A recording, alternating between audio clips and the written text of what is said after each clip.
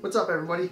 So in today's video, I'm going to show you the process that I took to make some nice big built-in cabinets for a buddy of mine. Now, his wife is working from home permanently now, and instead of having a bunch of bookcases all over the place, they wanted to set up a home office with a nice big set of built-in cabinets.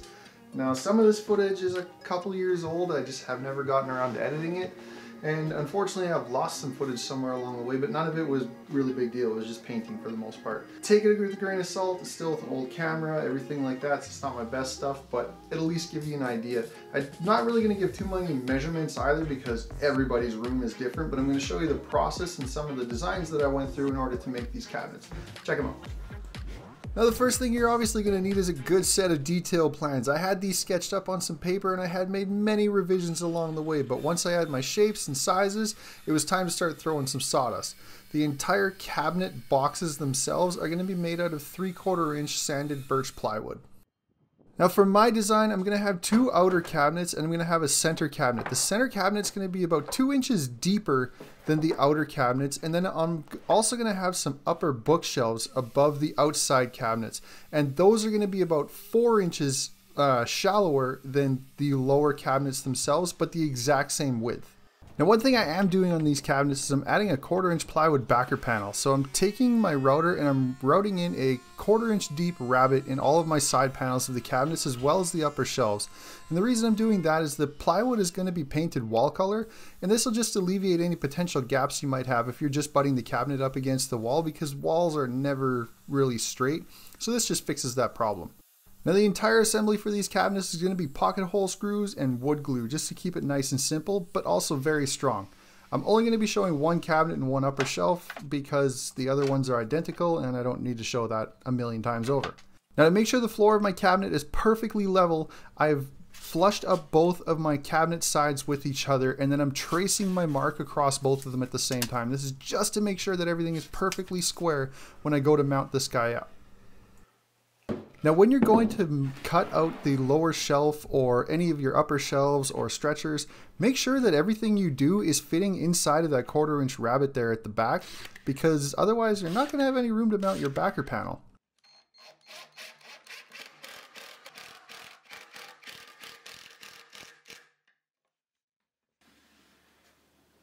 Now, if you're wondering why I'm using brad nails and pocket hole screws, the brad nails are not structural. They're 1.5 inch long brads, and it's just a couple. And those are meant to kind of hold the panel in place and stop it from walking around on me while I'm tightening up the pocket screws. Now we can start making our stretchers. These first two I've got are just made out of scrap plywood pieces, and the thick one is going to go on the top front side of the cabinet, and that'll give me a place to mount my face frame as well as drill through and mount my top later on. And the narrow one is going to go on the back side below the bottom shelf, and that's just going to help prevent it from sagging over time.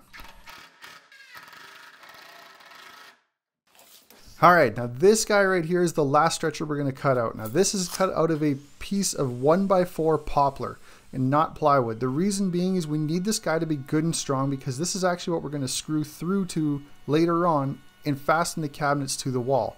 But because it is going to be visible inside of the cabinet, I wanted to just soften the lower leading edge of it with the roundover bit in the router, just to dress it up a little bit so it's not as harsh. Now, because we're fastening to the wall with this guy, it is going to be on the upper back side of the cabinet. Now, when you go to fasten this guy, remember to make sure you're attaching it inside of your 1/4 inch rabbet in the back.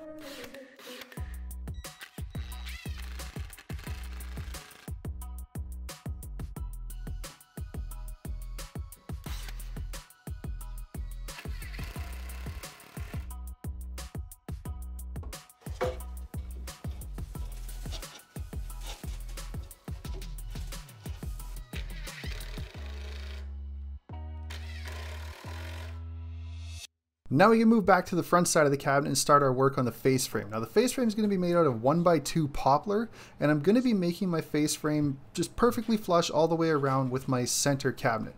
My outside cabinets, however, I'm going to be making my face frame overhang each side a 1/4 inch.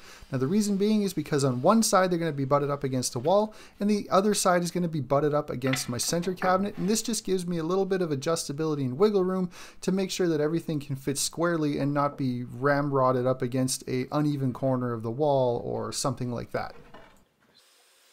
Assembly on the face frame is super simple. Once you've got all your stiles and rails cut out, go ahead and take all of your horizontal rail pieces and drill 2 pocket holes in each end, and the entire thing is going to be held together with pocket holes and screws.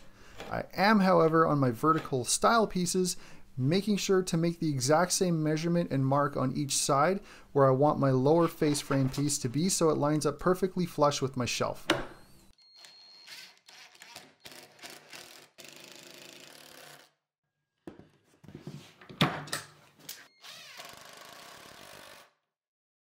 With the face frame done, we can attach it to the body. Now we are going to permanently attach this guy with some glue and then set the frame down one corner at a time just to make sure you don't smear the glue, or at least as little as possible.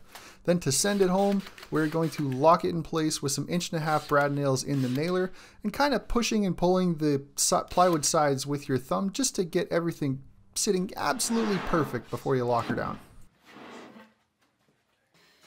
Now, because I had absolutely no idea what she was going to be putting in here for work, I made sure to make the center shelf completely adjustable with a bunch of shelf pins. This way she can move it up and down depending on if it's books, binders, paperwork, files, whatever she's got going in here, it'll fit.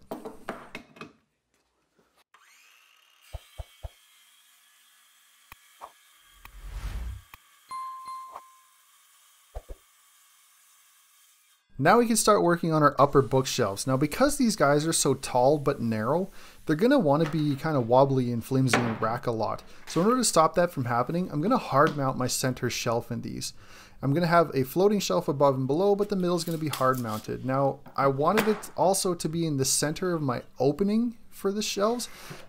So because I'm going to be using a 1x4 as my top rail on the face frame, I measured down 3.5 inches, and then I found the center of my opening from there, and that's where I'm going to put my middle shelf. The rest of the face frames, however, are just going to be made with the same poplar 1x2 as everything else.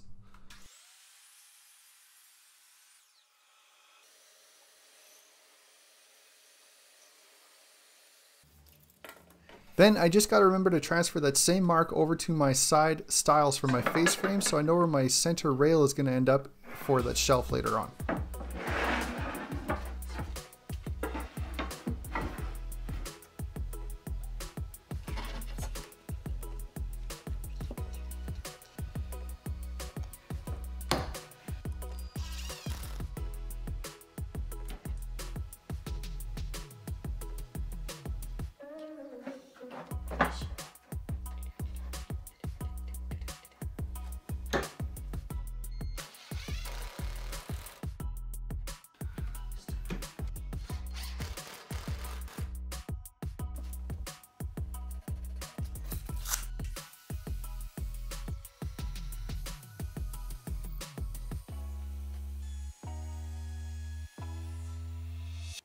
Now these upper cabinets are going to be assembled the same, but slightly different.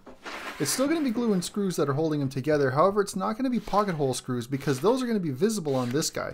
So to avoid that, we're actually going to face screw directly through the side panels into the upper panel. And we're going to countersink the holes and then just add some 1.5" deck screws. Now the reason we can get away with this is because later on, these are actually going to be hidden by some 1.5" crown molding trim that we're going to add. And then the side shelf, we can just fill those in, and once it's painted, you're never going to know they're there anyway.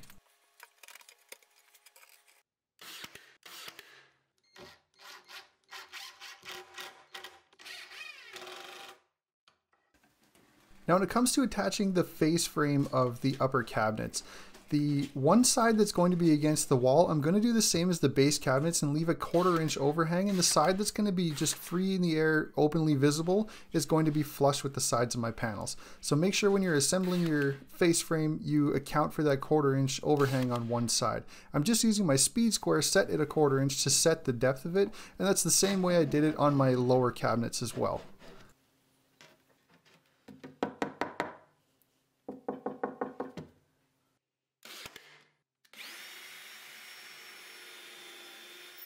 Now these are the holes that we'll fill in later. Once they're sanded and filled and painted, they'll be perfect. You'll never know they were there.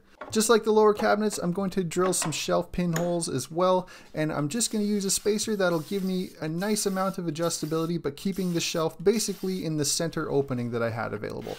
Now when it comes to my shelves, they're made out of 3/4 inch birch ply, but because there's going to be a ton of weight on these guys and I want to prevent sag over time, I attached some 1x2 poplar boards to the front and back side of my base cabinet shelves and just to the front side of my upper cabinet shelves. Now I had to batch out a bunch of doors, but if you guys want to check that out, I've got a dedicated video explaining just how I do exactly that. Go ahead and check that out. Now we got to go around and fill all of the nail holes, screw holes, as well as any small little tiny gaps you may have anywhere on this, and I'm going to use drywall spackle for that because it sands super easy and dries quickly. Now we can start making things pretty by adding trim. So on the upper bookshelf cabinets, I'm going to start my trim off on the very top by adding a piece of 1x3 poplar. I'm making sure I have an 1.25 inch overhang all the way around, and that's just solely because of the thickness of the crown molding I've got that's going to go underneath of it. It'll give me a decent overhang once I route a profile on the bottom of this poplar with a chamfer bit.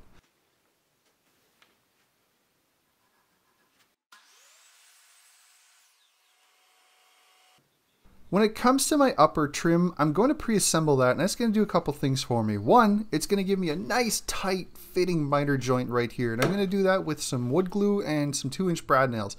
Just make sure when you fire in your brad nails, you're shooting one above and one below so they don't risk hitting each other and blowing out somewhere. The second thing it's going to do is when I route my chamfer right here on the front lower side, it's going to make sure that that is nice and uniform all the way around because the pieces are joined together when I do it. With our upper trim set aside, we can start working on the lower crown molding, and this is literally just going to be the exact same process as the upper stuff was. And then to install both pieces, it's just going to be wood glue and 1.25 inch brad nails in the nail gun.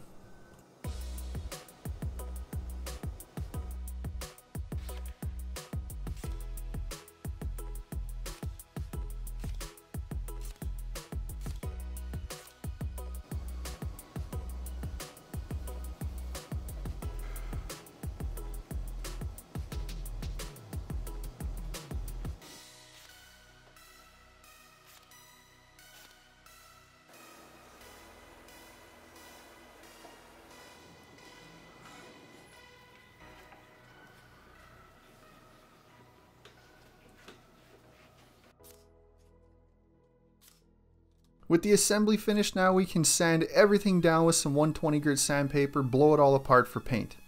And that's where I lost some footage, but it's just paint, so I think we can all figure that part out. Once you have at least one coat of paint on, however, you're going to notice that there might be some gaps like that where the paint has shrunk down in between the seams, and it's a super easy fix. What we're going to do is take some white acrylic latex caulk and we're going to apply a very thin bead to all of those areas. And that's going to fill everything in. Once you smooth it out with your finger, let it dry for a couple hours, and then you can put another coat of paint on. Now I didn't have this problem with my face frames or anything like that because I filled them in with the drywall spackle beforehand and sanded them smooth, so it's a nice finish. I also applied some caulking to all of my trim and molding pieces along the top. Now because I used a water-based paint, it raised the grain slightly of the wood, and instead of sanding between coats, a good alternative is wait a couple days after your last coat and then just wipe the whole thing down with the shop rag. It takes off all the dust nibs and smooths it out perfectly. With the paint on the cabinets drying, we can start working on our countertops. This is a giant slab of acacia hardwood butcher block countertops that you can buy from any of the big box stores. I'm literally cutting it to the same width as my face frames for all of my cabinets, but I'm cutting it an inch deeper than the cabinets themselves, and that's just so that when I have my doors installed, which are 3/4 of an inch, the cabinet tops will overhang them by 1/4 inch. Then on all the cut ends, because they're now open and exposed, I'm going to use some butcher block mineral oil, put a couple coats, just wipe them on with the shop towel, and they'll be good to go. Then the final thing to do is attach all of our 1/4 inch plywood backer panels, and like I said, these are painted wall color, and once they're installed, it'll give me a nice uniform finish in the cabinet. Then it's final assembly time. I removed the baseboard along the wall where the cabinets are going to be, found all of my studs, slid the cabinets in place, attached them to the wall through my back poplar stretchers using some 2 3/4 inch screws, attached the tops, attached the upper bookshelves in the exact same manner, put the doors on, step back, and enjoy.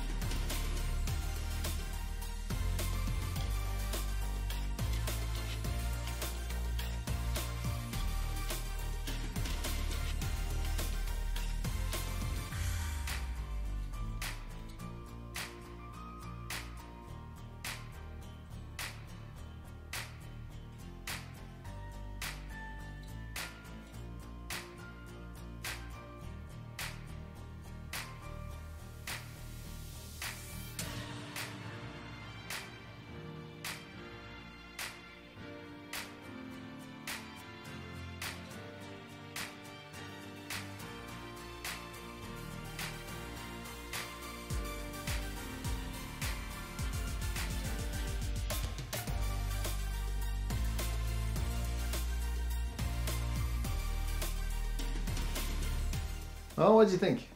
I think the cabinets turned out awesome. They really like them, and that's what really matters, so that was awesome. But ultimately, you guys, you can totally build these. It just takes a few fairly basic tools and some nice little trim and attention to detail, and you can take just what's ultimately a basic plywood box, gussy it up into something that just turns out fantastic. So I hope you guys liked the video. I hope you may have picked something up.